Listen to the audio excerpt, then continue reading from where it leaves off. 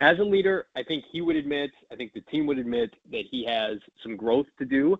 They want to see that growth. It comes with the expectation of signing a contract as robust as he did.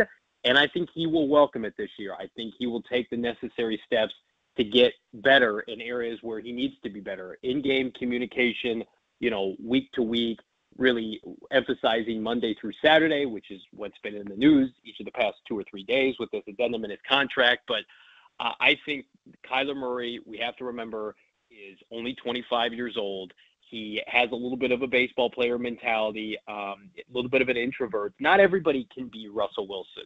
And I think where he gets comped is to Russell because he's the closest thing, but they're two completely different people. I had the opportunity to cover Russell as a part of the NFC West, and he's just a unique individual.